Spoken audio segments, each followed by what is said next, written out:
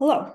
In this video tutorial, I will show you how to use OpenTopography to perform vertical differencing of lidar topography data that is part of the US Geological Survey 3D Elevation Program, or 3DEP, or part of the National Oceanic and Atmospheric Administration, or NOAA, datasets. After I show you how to use this tool, I will go over some background material on vertical differencing. As of summer 2023, vertical differencing between US to USGS and NOAA to NOAA lidar topography is now available over an area spanning at least 20% of the US's lower 48.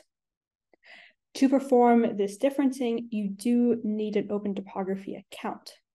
Currently, this NOAA to NOAA and USGS vertical differencing tool is only available to our academic research and educational community, as OpenTopography is primarily supported by the US National Science Foundation. We are looking at ways to make this tool more broadly available in the future. I will now show you how to conduct vertical topographic differencing on OpenTopography. The first step is to go to OpenTopography.org. You do want to make sure that you are logged in to your academic account. You can make an account and log into OpenTopography by clicking the My OpenTopo. The next step after you are logged in is to go to Data. Clicking Data will take you to this page that shows all of the topography data available through OpenTopography. So we will zoom in to the US. And then the data sources are shown here. And in particular, today, I would like you to pay attention to these green data sets. These are from the USGS 3DEP. And then also these blue data sets that are from NOAA. And in particular, today, we're going to look at differencing data sets from the USGS 3DEP. And in particular, we're going to zoom into Jacksonville, Florida. And we see over Jacksonville that there are these several data sets that overlap. So we're going to put a box along the coastline. So we'll say select a region and then dry box. So now I've told the OpenTopography that I'm interested in conducting differencing over that specific area. So the rest of the options are going to focus on that area. So you'll come down here. You can look in point cloud data sets. And then on the right, you'll see this option for differencing. So say we click the 2018 data set. So this will then assume that we're interested in performing differencing over that area that I selected using this 2018 data set as one of the two data sets.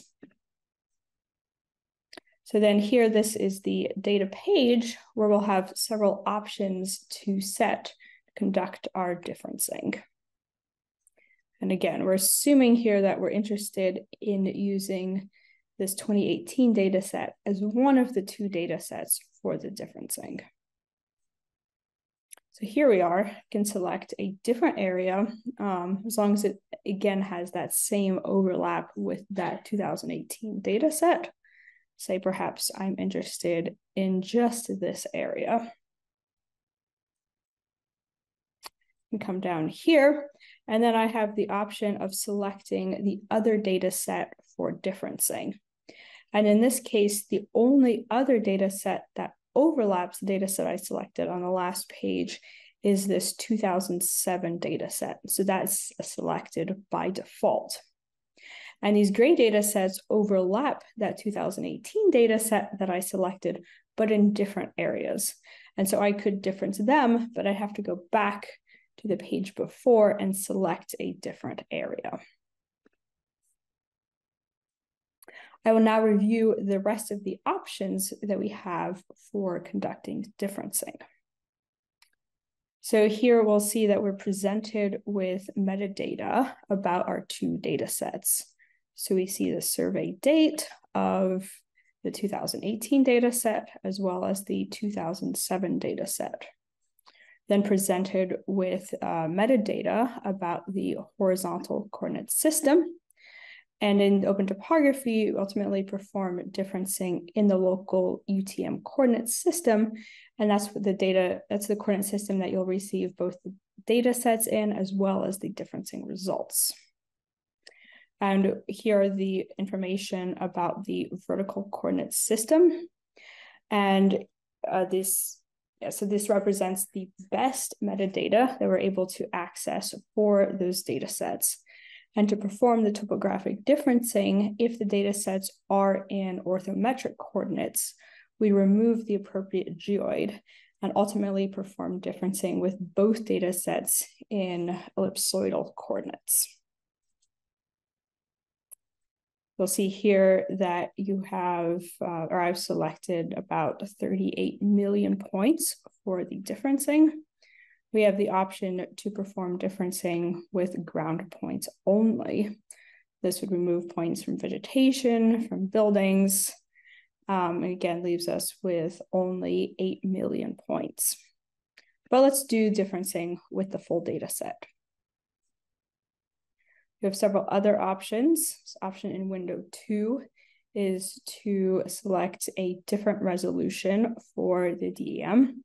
The default resolution is 1 meter for the majority of our data sets, and I typically like to leave the resolution as the default. You can define a minimum level of detection. So in this case, we will mask out points that have differences below this minimum level of detection.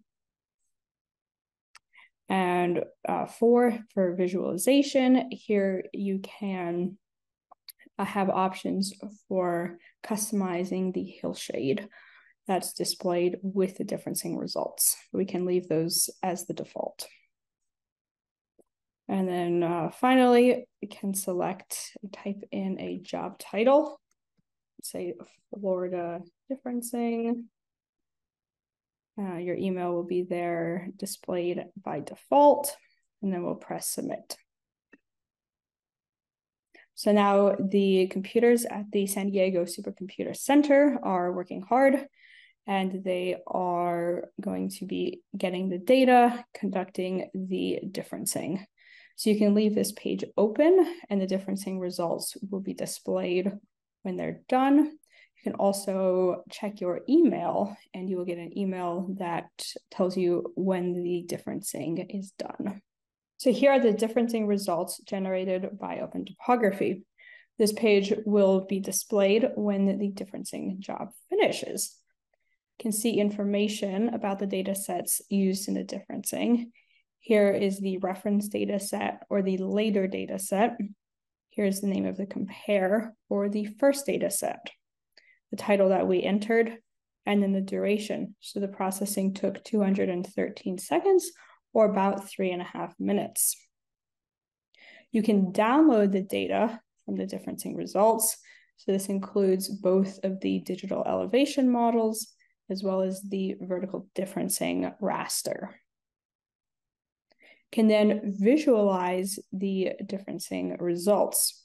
So this shows the differencing results, where red represents erosion, otherwise the downward movement of the Earth's surface, and blue represents deposition or upward movement of the Earth's surface. So here we can see what the change looks like. And then if you zoom down, you can see hillshades of both the reference data set as well as the compare data set. I will now go over some background material on vertical topographic differencing. So typically in vertical differencing, we begin with 2 point clouds. First, we have a point cloud for the pre or compare data set. So this is the first data set, and that's shown here. And the first step is to then take that point cloud and produce a raster grid of the elevation. Second, we also have a reference post or second point cloud data set, and that's shown here in pink. And then we take that point cloud and produce a raster data set on the exact same grid that we used for the compare data set. So those two grids have to have the same bounding area as well as the same resolution. As you can see here, the reference or the pink data set often has a higher resolution and sometimes lower error. So often this reflects the higher quality of lidar over time. And so it's just good to keep in mind that topographic differencing often involves using data sets with varying resolution and varying quality. So once we have those two grids, we can perform a raster subtraction. And in this case, the difference is equal to the reference minus the compare. And the results can be shown here. As consistent with OpenTopography's color scale, the blue represents upward motion of the ground surface. So this could be a new building or deposition. And then the red represents downward movement of the Earth's surface. So for example, the removal of a building or erosion. And then an option is to mask out errors that are below a particular threshold that is input by the user.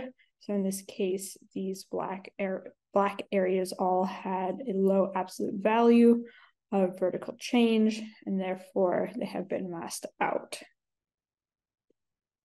Now I'll go over some examples of vertical change. This first example is looking at USGS 3DEP differencing of a cliff collapse in San Diego.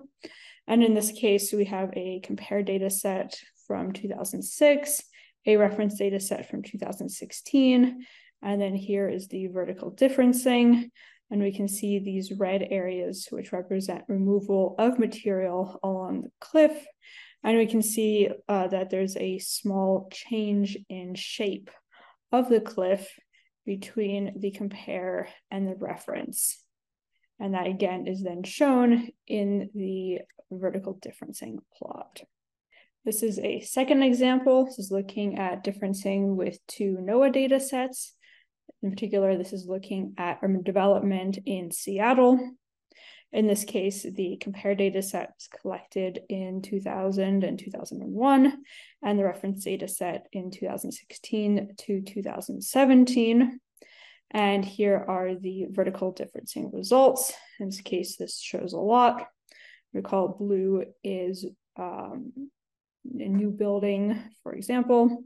And so we see, here's the port of Seattle. We see some new cranes. We see changes in the stadium, and we see quite a few new houses and buildings and other types of infrastructure in this area. And I'd like to point you to several resources from OpenTopography that you can use to learn more about topographic differencing. So at opentopography.org/learn/differencing, you'll find a page with lots of material on differencing, for example, blog posts, tutorials, conference presentations, links to our differencing code on GitHub, and an undergraduate differencing classroom exercise. This is all available on OpenTopography. And here is an open access publication written by the OpenTopography team that focuses on the on-demand vertical and the 3D topographic differencing. And so if you're interested in learning more about the tool and the workflow behind the differencing, I highly suggest that you check out this paper.